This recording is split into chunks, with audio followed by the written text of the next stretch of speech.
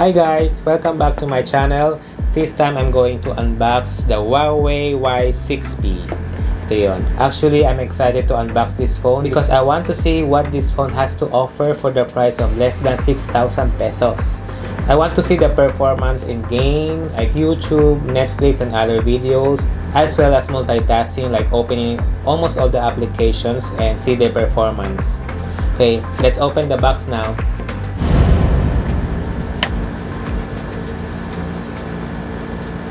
By the way, the unit I got is 4GB of RAM and 64GB of internal memory.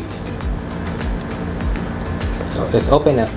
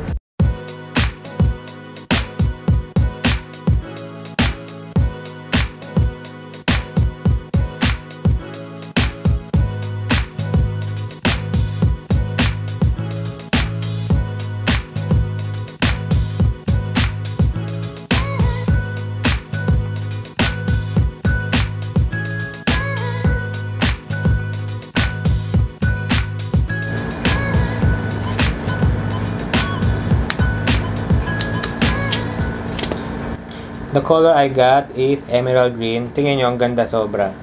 Other colors available are phantom purple and midnight black. On the right side, we have power button, the volume control. On the top, we have the mic.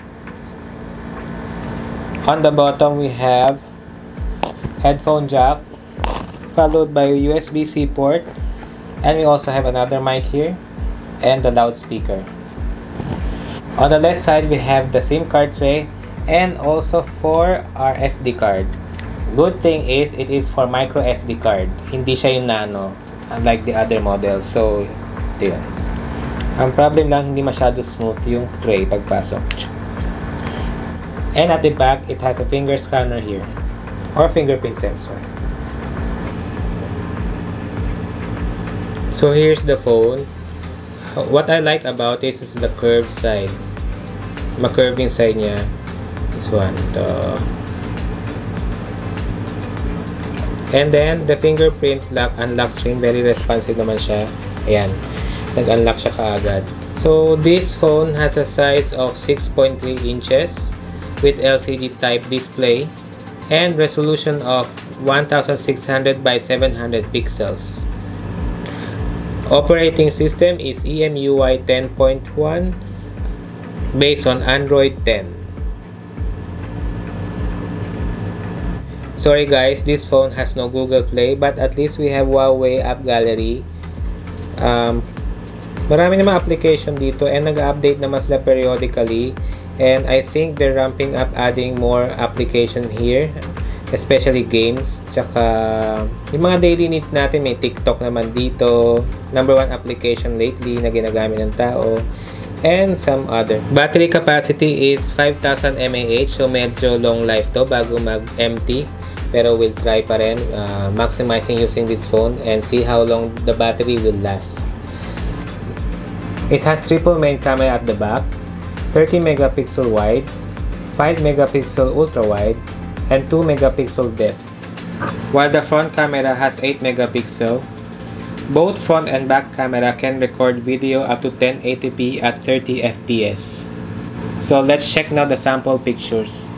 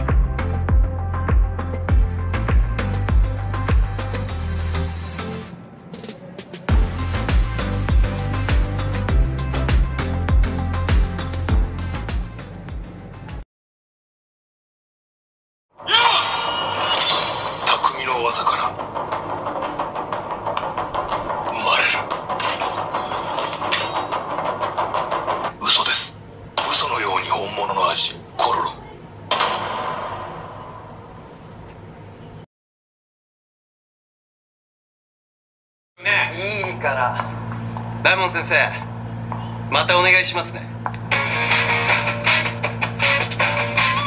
出世の手伝いいたしません群れを嫌い束縛を嫌い専門医のライセンスと叩き上げのスキルだけが So there you go, guys. When it comes to YouTube, nakita naman natin the picture quality is very clear, very nice also on this phone, as well as also the Netflix. When it comes to the games, okay naman siya, no lagging, as long as you put the game settings into medium or low. I haven't tried the Asphalt game, Mobile Legends pa lang, pero from that game, okay naman siya at hindi siya naglalag. For performance, the phone is also okay. Medyo overheating lang when playing games, but tolerable naman. Hindi siya parang na sobrang init. So, okay naman siya. When it comes to video and picture quality, they're not so bad naman. So, this is an all-around budget phone compared to others that I have, which is more than 7,000 pesos, but the performance is not so good. I recommend this Huawei phone because this phone is an all-around for gaming, streaming, YouTube, Netflix, also for social media, Facebook, chat, Instagrams. But then the only problem is the charging port. It is micro USB port. For the year 2020, almost all the phones released are on USB-C type cable port. So this one is in micro USB charging port. And that's all for now, guys, and I hope you enjoyed watching these videos. I will upload more videos next time. Bye!